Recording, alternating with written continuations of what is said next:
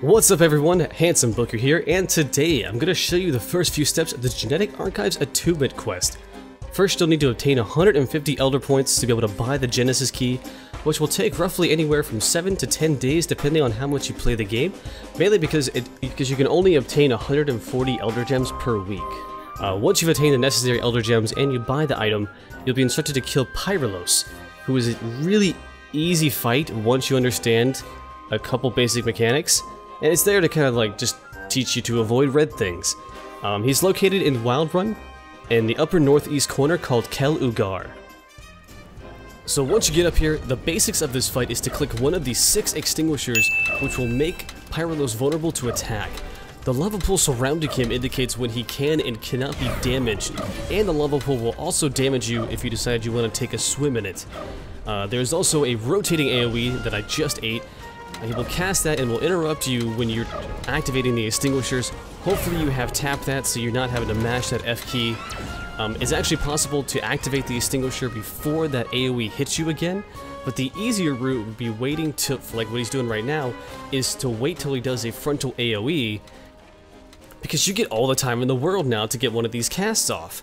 Once the extinguisher hits him, you can damage him to your heart's content. You do not get that much time to damage him, so you have to continuously click other extinguishers until he is down. One of the other things you need to avoid are those fire orbs. Just please don't hit them. That happens, and you don't want to be that guy. One of the other things not to do is to go down this ramp. It resets the goddamn boss. So now that I've showed you a couple things not to do, let me show you how to beat this boss.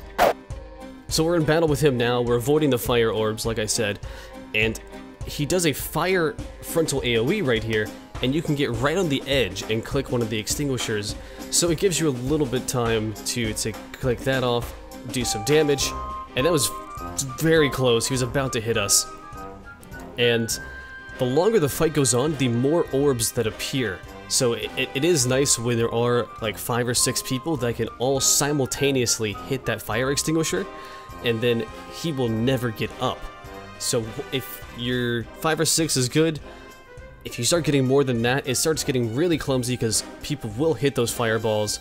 One of the other tips I can show you guys is that all of the fire damage can be eaten by your mount, because it has its own health bar. So you just saw me eat a fireball. You can also eat the rotating AoE, and it makes the fight really simple at that point. One of the ideal things to do is if you have 6 or 5 people, they can all simultaneously hit every extinguisher, and he will not get up because you hit all of them at the same time. One of the things that it is a little difficult is the more people that are in the area doing this, the more they're gonna hit one of these balls. You can already see there are tons of those fireballs around, and we're just 2 of us, and I'm on a mount double jumping. So there you can see right there, my mount is eating all that fire damage. Yeah, so it gets pretty bad the more people there are. So ideally, you'd want to do this when there is no one around, or you know, do it with as little amount of people as possible, because this whole fight is just about dodging red shit and managing how much damage you take. That's it. So once you kill him, this is actually one of the easiest steps in the whole attunement process. The next steps after this is you need to get silver in every single adventure, and then after that, you need to get silver in every single dungeon. Not easy. Adventures are easy. Adventures, you can just all pug most of them and get gold at this point. Dungeons are a little bit different. Dungeons require you to do it in, you know, 20, 25, 30 minutes. You know, if you want gold, people can't die on some of them. So it gets exponentially more difficult for the dungeons.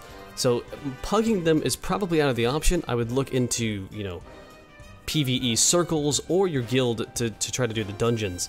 And I'll have future videos on those and how to complete, you know, and get silver and gold in those dungeons. But for now, I want to show you guys it's a really cool quest that happens right after the Pyralos kill. You have to invade the Ark ship and get this data cube. You need to try to avoid these guys as they'll spawn secondary mobs. They're not too difficult, you know, you just don't want to get swarmed by them. The main gist here is there's 4 laser beams that are making a shield over that data cube, and I honestly, I just face smashed them.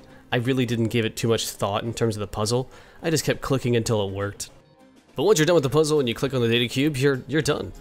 You're now in Dungeon and Adventure World and need to get silver on all those, and then after that you have to go kill world bosses. So we're not done with this quest by any means, but it is a rewarding quest and does train you to be a better raider, I feel like. But that's it for this part of the attunement, guys. If you did enjoy the video or found the information to be useful, make sure to hit that like button and be sure to subscribe for more Wildstar content. Other than that, guys, thank you for watching, and as always, I will see you in the next video.